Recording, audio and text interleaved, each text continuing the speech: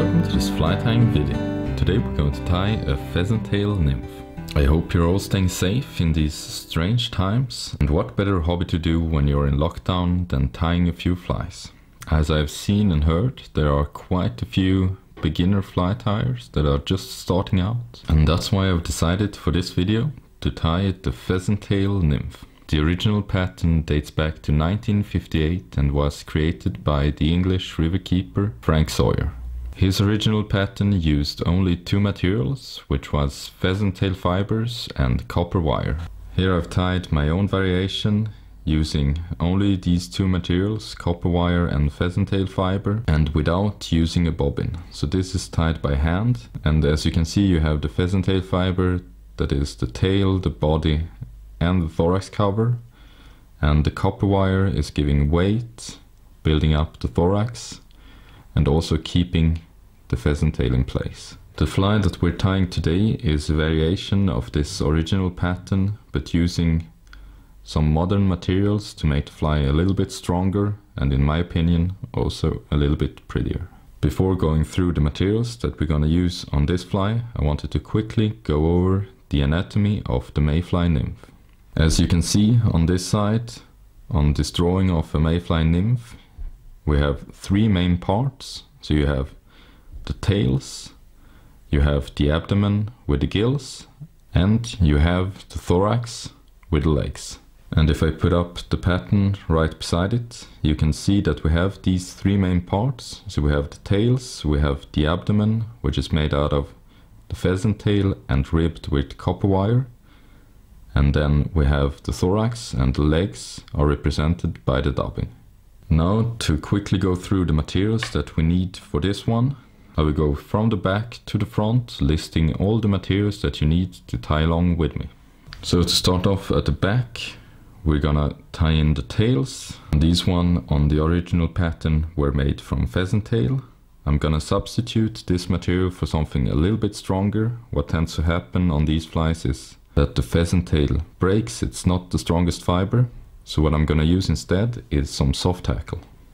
Soft hackle is a generic term for all hen capes and saddles. And in this case I'm gonna use some India henback. This one you can get in a lot of different colors. So you have the natural ones, dyed ones like this brown or this olive one. For this variation that we're gonna tie, I'm gonna use the brown one, which works really great with the copper bead. Then moving up the fly, the next material that we're gonna tie in is our rib, and this serves two purposes. So the rib is gonna be some copper wire. This one is in the color March Brown, and what the rib is gonna do is to add some strength to the pheasant tail. So this one we're gonna counter rib this, going over the pheasant tail to make it a lot stronger. And this is also going to create the segmentation that we want. As you saw before on the drawing of the mayfly nymph, the abdomen is really segmented. So this look we're going to achieve with our tying wire. The second material for the abdomen or the body of the fly is pheasant tail fibers. These ones come in a variety of colors, from the natural ones to dyed ones like this golden olive, yellow and dark olive. You can get these in almost any color. The one we're using today is a dyed brown one. The last material is going to be the dubbing for the thorax. In this case a copper colored ice dub from Semperfli. But this material you can substitute for a lot of different ones, and at the end of the video I'm gonna show you a few different variations that you can do with this fly in order to suit your waters and your insects. The hook I have in the vise is an Ahrex FW561, which is a traditional nymph hook, barbless, and the nymph hooks are usually a little bit longer than the dry fly hooks, and this is gonna give the pattern the right proportions. Nymph hooks are also usually a little bit heavier wire, so this is gonna make your fly sink a little bit faster. This one I'm tying is in the size 16, and the bead I'm using is a 2.3mm tungsten bead in the color copper. The thread I'm using is the Nanosilk 80 in beige, and I'm gonna start right behind the bead, putting down a layer of thread going back to where the barb usually is, so right before the bend. And here I'm gonna cut off the excess. If you would like your fly to get down a little bit deeper, you could also use a few turns of lead-free wire right behind the bead, push it up inside the bead, a little drop of super glue, and then tie over this. Now for the tails, I've selected one hen feather that is a little bit longer. Take out 6 or 8 fibers or so. The naturals have 3 tails, but here I'm gonna use a few more. So put them 90 degrees from the stem till the tips are aligned. Get hold of them and then just tear them off. Now for the length of this, we want this to be about 1/2 to 3/4 of the shank length.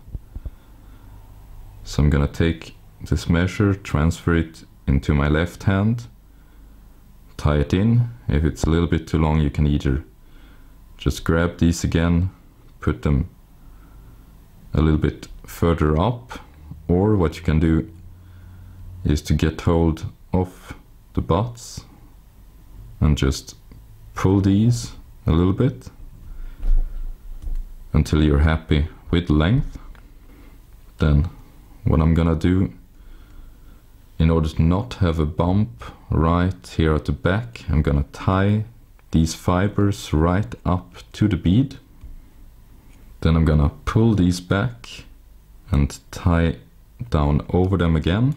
This is gonna create the taper, and also you're not gonna have a step right here at the back.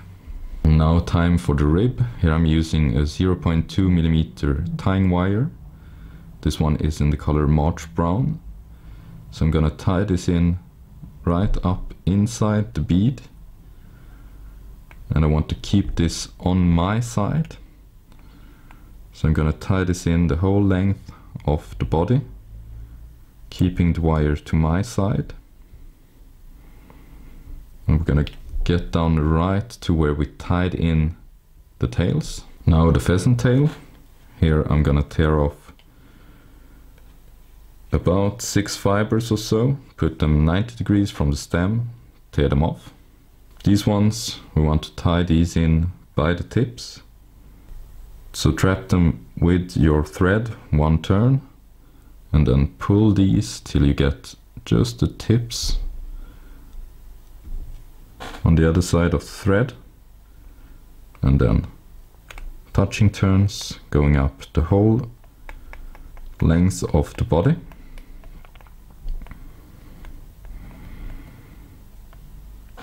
Park your thread right behind the bead. In order to really secure the pheasant tail with wire, I'm gonna counter wrap the pheasant tail. So I'm going towards me, so I'm going under the hook and towards me.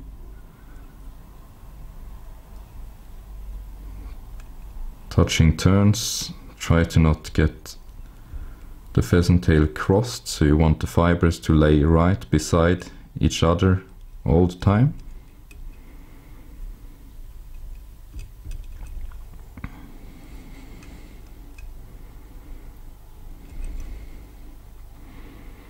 And then when we get up right behind the bead, we want to do 1 turn over, 1 turn in front, 1 turn over in front, and repeat this a 3rd time. This way the pheasant tail is locked and we can cut off the excess. Now when we go with our wire, we want to go the usual way, so away from us over the hook, and this way we're gonna counter rib the pheasant tail, making this really strong. And here we want to do open spiral turns about 5 or 6 times or so, right up to the bead as well. Here put a 90-degree bend into the wire and tie this off. A few times And then you can either cut this away, but what I like to do is just take this and spiral it or helicopter it away. And now we already have two parts of the fly, so we have the tail and the body with the rib. And these little fibers that you see sticking out from the pheasant tail, these are going to represent our gills. Last material is the eye stub. This one is in the color copper, and here you don't need a lot. These are long strands, and you want to get these onto the thread. And when you dub, you want to go just in one direction. If you go this way and this way, you're not going to wind up the fibers or the strands around the thread. So just go one way. Now we're going to build up the thorax, and this is also going to represent the legs.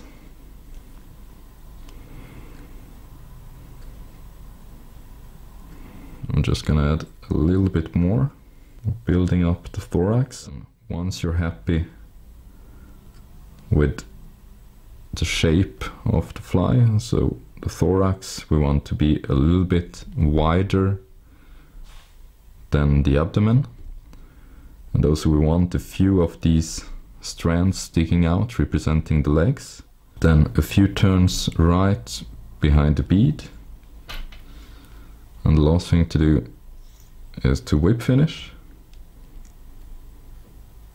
5 turns or so,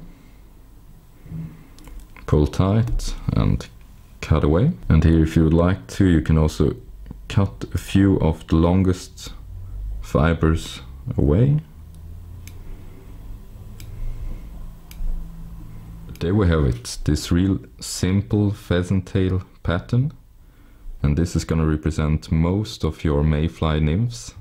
And this is really the idea of this pattern, the original one, the one that was tied with just 2 materials. The idea behind this is to keep it simple. Even though this newer pattern is using a few different materials, we have the same idea with the tails at the back, the slender tapered abdomen, and then a little wider, thicker thorax. This one doesn't have the legs represented, but this one has. It's up to you how far you want to take this pattern. And now I'll show you a few variations that you can do with this pattern. Starting off with this one.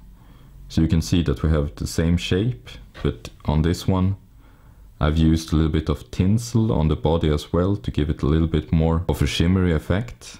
And then up at the thorax I've used some peacock dub instead of the copper one. Or you could do the same pattern but adding a thorax cover, and the thorax cover in this case is some Swiss straw covered with UV resin. And on this one as well I've used the peacock dub, and here we're getting closer to the American pheasant tail. Then moving up, another really known variation of this pattern is the flashback pheasant tail.